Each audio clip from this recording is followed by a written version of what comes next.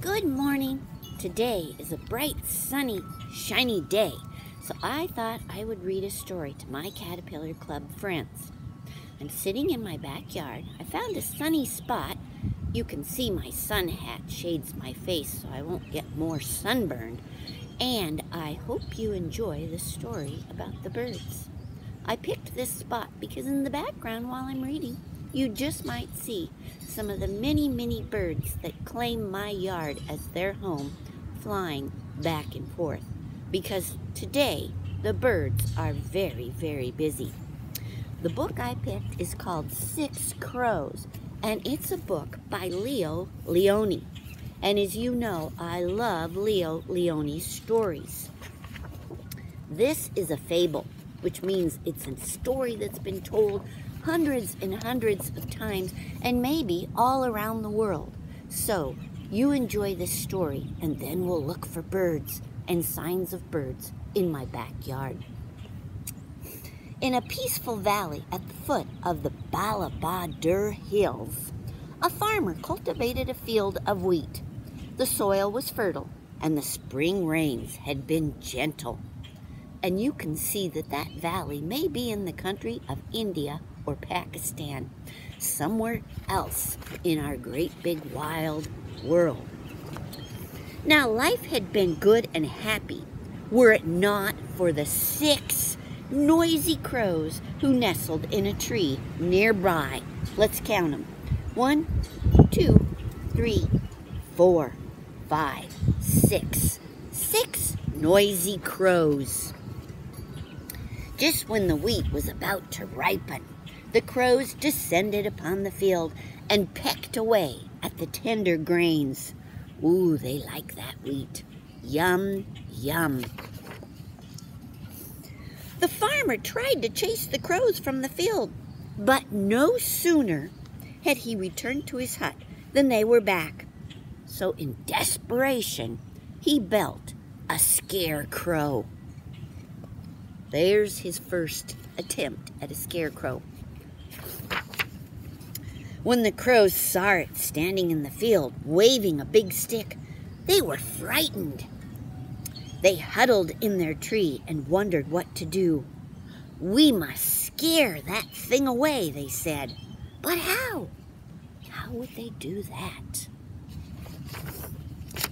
"Let's set the field on fire," shouted one of the crows. "Oh, that would be silly. That would be the end of our wheat," the others said. Well, there were many proposals, but at last they agreed they would make a ferocious kite.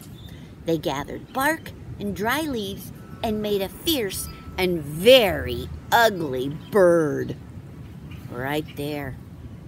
Actually, I don't even think it's ugly, but it certainly is big and it might be scary.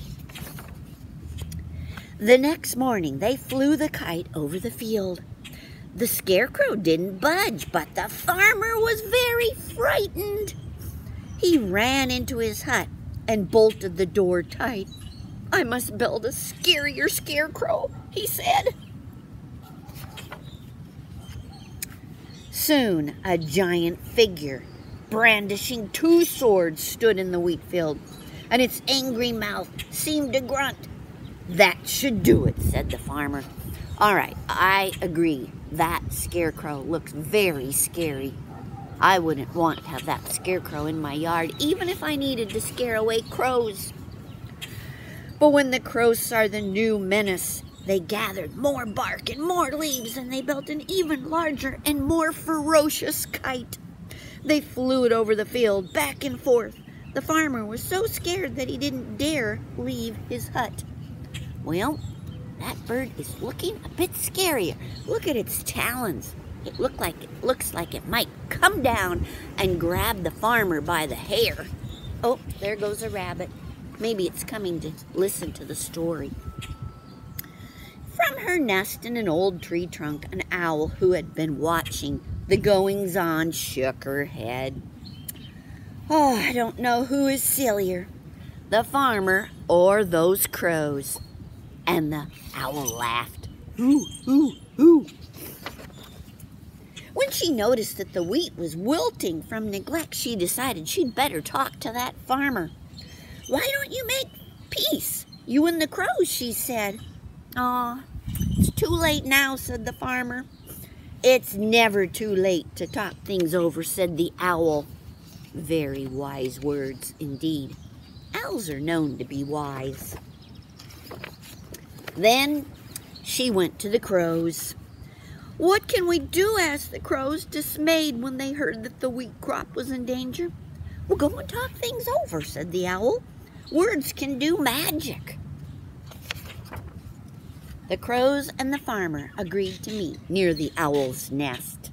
While the owl looked on, they talked and talked, first in anger, then more reasonably, and finally, just like old friends. "I must confess I missed your happy cackling," said the farmer. "Oh, and we've missed your wheat," said the crows. Soon they were laughing together. "We must thank Owl," said the farmer. "But where is she?" Owl's nest was empty. They looked all over. Where had Owl gone? Finally, they went to the field, and there stood the giant scarecrow. But something was different. The nasty grin had turned into a giant smile. The owl was perched on the giant's arm. "What happened? What happened?" they all asked. And the owl said, "It was magic." And that is the end of the story about the 6 crows. Now I'm going to tell you a little bit about my yard. I don't have crows. I don't have that big of a yard. But I have lots and lots of birds, sparrows, finches, cardinals. I just love cardinals. Robins, of course. But I have one bird that to me is a little bit like a crow. So I've had to make friends with this kind of bird. It's called a grackle. It's pretty big, and I think it's kind of a menace to the other birds sometimes. They seem to gang up on the other birds.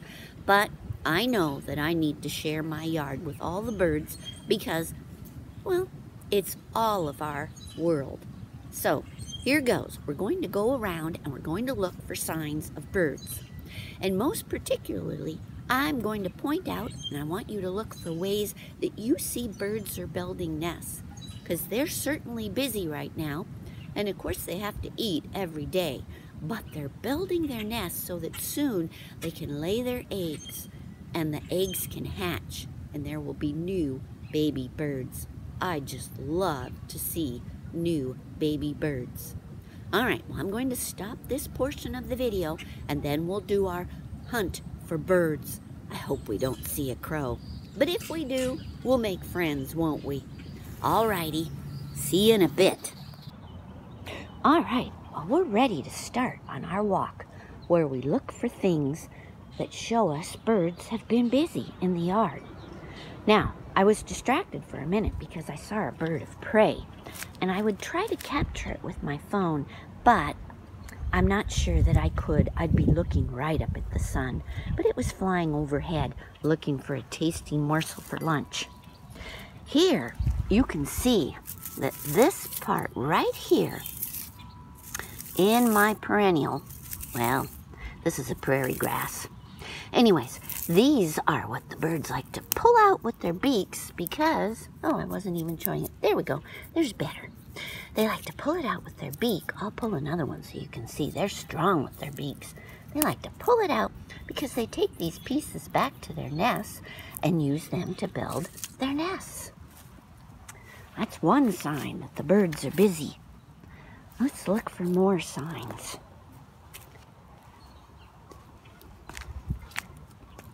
Oh, goodness. Here's something I hadn't spotted before. Pretty sure it's probably a bird that's been doing this, but you can see they've been pecking at the bark there.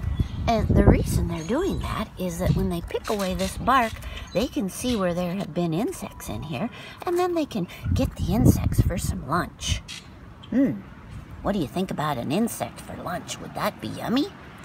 Maybe so. There's more of it over here, you can see. I removed that piece. It was just probably tilted up there like that for me. Silly me. All right. Well, when you look down at these leaves here, they've been nestling over the plants all winter long. But the birds will come through and peck them out of the way, like that with their beak, just like I'm doing with my hand.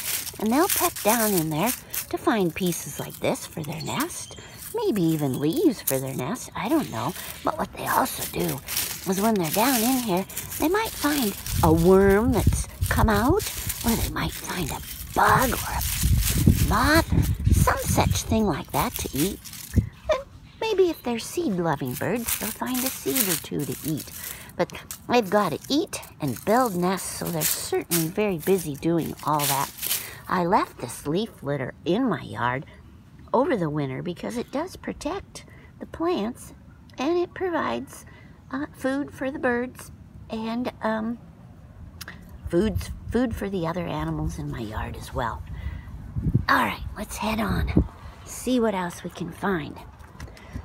Okay, I want to walk this way because today, well, first of all, there's a birdhouse right there that my neighbor put up, and the birds are in and out. Not right this minute because we're here, so they don't want to come around. They'll wait until I'm gone. All right, I'm doing the tightrope walk over to the birdhouse here. Well, I have it hanging on a shepherd's crook, and right now there's not anything in it. But this morning, I saw a bird sitting on the front porch of the bird nest. So I'm hoping that this year a bird will build a nest in there. Wouldn't that be exciting? Then there's one more thing I know I can show you that's nearby. Let me walk back across what I call the tightrope walk.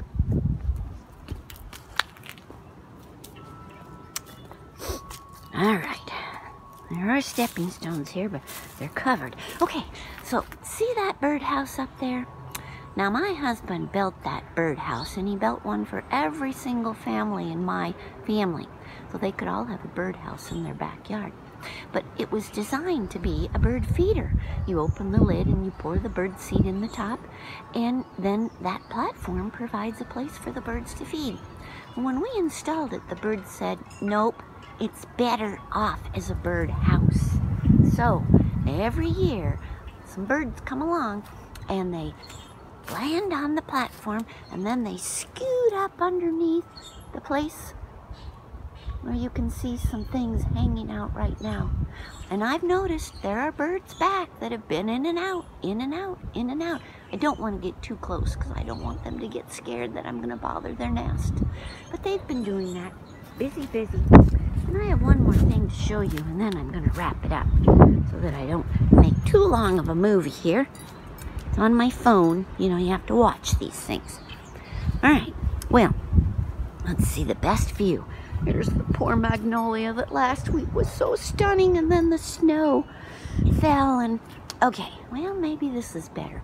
And I'm only doing it this way because then we're not looking into the sun. But when this magnolia was fully leafed out, I did not know there was a nest in it until last fall when the leaves dropped and winter came, and all of a sudden I saw that nest. Now, this year over the winter, birds have been sitting in that nest, but they just do that for a resting spot. I'm not sure that any birds will claim it this spring because I think a lot of them like to build a new nest, a fresh nest. But I'll know now that when this magnolia leaves out, there will probably be a bird in there building a nest, and soon I'll get to see the baby birds learning to fly. Well, that's it for today. I look forward to seeing you again, but until then, I like to spend time in my yard. I hope you look for signs of birds eating and birds building nests, because birds are so cool. See you later, alligator. After a while, crocodile.